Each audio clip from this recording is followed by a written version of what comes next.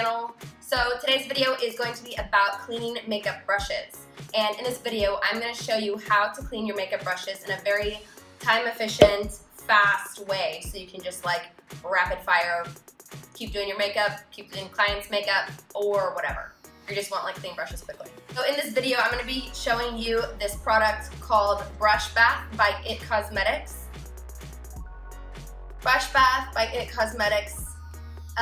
It is very cute, and it's cute packaging, and it's pink, and that is always a plus. So I'm gonna be using this product in the video. Don't forget to subscribe. I always say don't forget, like as if you forgot or something. I'll just like ask politely. I would love it if you guys would subscribe to my channel. Click the subscribe button down below. Also comment down below, leave me comments, just like whatever. Tell me like literally like your hairstyle today. I don't care. Just leave me comments. Awkward. So let's just get into this video. So the first thing I like to do is I like to have I use like a white rag. This is like a white, should I say it's white one more time? This is like a white rag. It's not white anymore because I've used it to clean my brushes so many times, and then I just wash it. The point is I use white because then I can see once there is no more product on the brush anymore. I'm gonna do like an example. I'm gonna show you. Let's pick a brush. Let's pick this brush, which I have used for blending, and it is dirty now. If I tried to use it with like a blue color, it would just get all murky because there is currently like an orangey brown color on here. So the way I use this product is to take a little cap off, and I will spray the actual brush like so with the product, like 2 little sprays. And then, if you can see, I will take it and look at all that color coming off. Woo! And suddenly the brush like instantly is getting cleaner already. This brush is like naturally has like a pink tip to it. So it's not that there's like eyeshadow on it, it's the natural color of the brush, of how it came. And then I like to use a white rag or a white cloth because then I can see when the product is coming off. This stuff has like this citrusy smell to it or something. What kind of smell is this? Lavender, that's what it is. Oh, and orange peel. And lemon. Okay, I was right. It's like a lavender citrusy smell. And then I'll spray it again further. And I spray it like twice. And then just go like this. And there is some product deeper into the brush, so I sprayed it further back. And now, as you can see here, I have a clean brush again. The tip is naturally pink, like I said. I will be able to use this now to do my eyeshadow or client's eyeshadow, and it is clean and it's great. So I'm gonna do another brush just to show you. This is one of my highlight brushes that I use to highlight my face, my cheeks. So I'm gonna spray it, like 2 sprays, and la la la, la la la. Look at all that stuff coming off. Woo-wee. I like to spray the brush itself because that way I don't waste as much product because it goes directly onto the brush and then I will rub it in. Whereas if I were to spray the cloth first, I think it would absorb too fast and I would just basically end up wasting that. So as you can see now, my brush is all white again at the top and there is nothing else coming off of it. It's funny to show you this because this is like so dirty already, but that is because it is my brush cleaning cloth. So now I have a clean brush and it is, as you can tell, nice and dry, and I would be able to use it again on myself or somebody else. Let's do another one. This is my little Urban Decay brush. I used this today on my eyes and for under my eyes. Look at that. Look at that. And you saw how the brush looked before.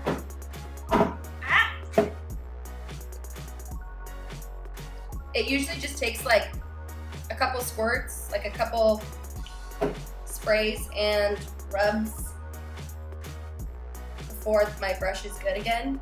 And now this brush There is nothing else coming off of it. And you can see it is clean again. So that is the beauty of this product.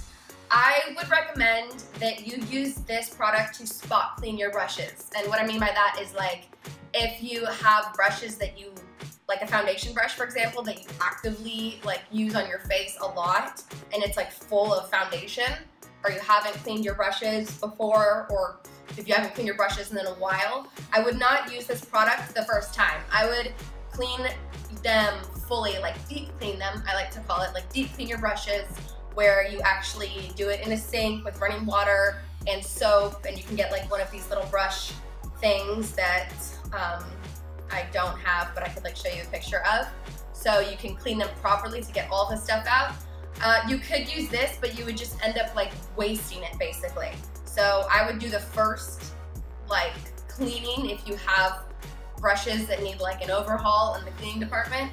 I would just clean them in the sink and use a brush cleaner or soap, let them dry overnight. Once they're dry and once you have clean brushes, then I would just start implementing this so you can use it as you go. It's a super fast way to clean your brushes like after you do your makeup, and so you don't have like dirty brushes, and you can just keep your brushes refreshed and clean. It's also super useful if you are doing a number of people's makeup, like if you have, I don't know, if you're doing like a wedding or you have like just a bunch of different clients, like one after the other, and you don't have like a bajillion brushes, or there's that like one brush that you love, you can very easily in between just like doop, doop, doop, doop, doop, doop, and you're good to go again, and you can keep going at a fast pace without having to wait.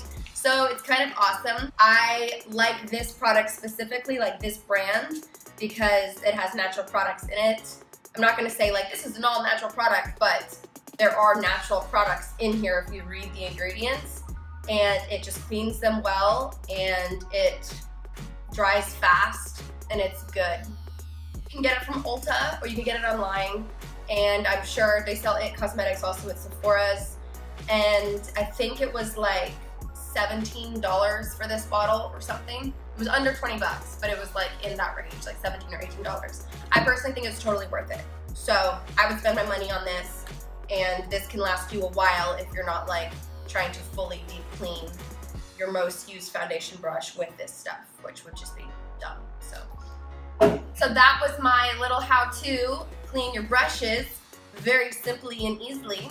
I hope this was useful for you. I would recommend this product. So if you want to get it or you want to try it out, yeah, like I would say yes, do it. It's not a waste of money, and it will actually kind of save your life. Like I was like, oh my gosh, yes, yes, I love you. I love this stuff. All right, that is it for my video, and I'm gonna get to cleaning the rest of my little brushes in here. Let me know if you liked this video by giving me a thumbs up. Subscribe to my channel, share it if you think this is useful for somebody else. And until next time, keep watching my channel, guys.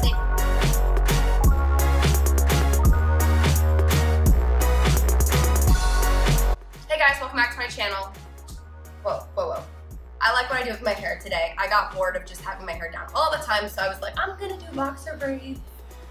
Now, this is... Oh, try to say hello. He is the cutest little dog ever.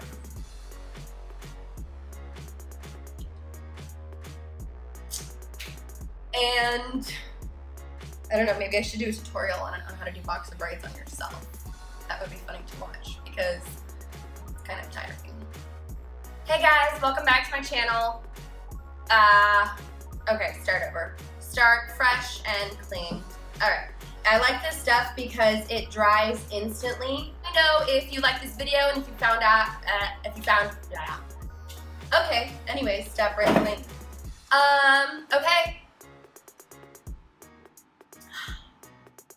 It's like such a hot winter.